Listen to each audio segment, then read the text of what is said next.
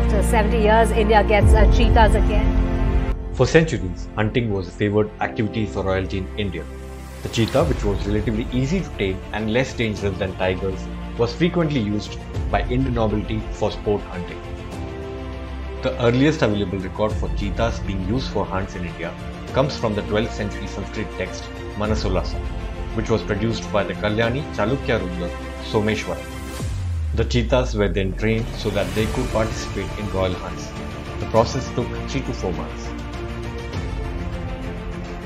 Jahangir took after his father and is said to have caught more than 400 antelopes by cheetah coursing in the Paragana of Palok, the site that is near New Delhi's International Airport today.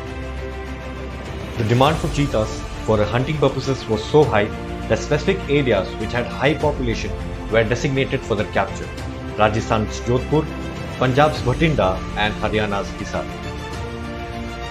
Under the British Raj, forests were extensively cleared so as to develop settlements and to set up indigo, tea and coffee plantations. This further resulted in the loss of habitat for big cats, contributing to their decline. While tigers were the choice animals for the British shikar, Indian and British sport hunters also targeted cheetahs.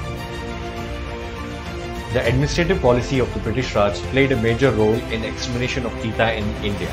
The rewards for bounty hunting likely caused a decline of cheetahs.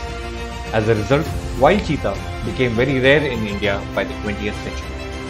Cheetah is the only large carnivore to have gone extinct in India, primarily due to hunting and habitat loss.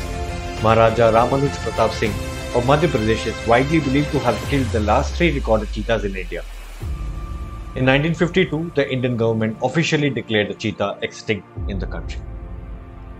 In 2007, the Indian government set up a new laboratory for conservation of endangered species on the outskirts of Hyderabad.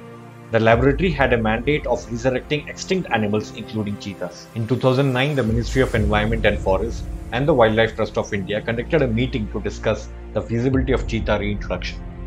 Several sites were chosen, of which Kuno Palpur National Park was seen as the most suitable. The African cheetahs have now been introduced in a carefully chosen location on an experimental basis.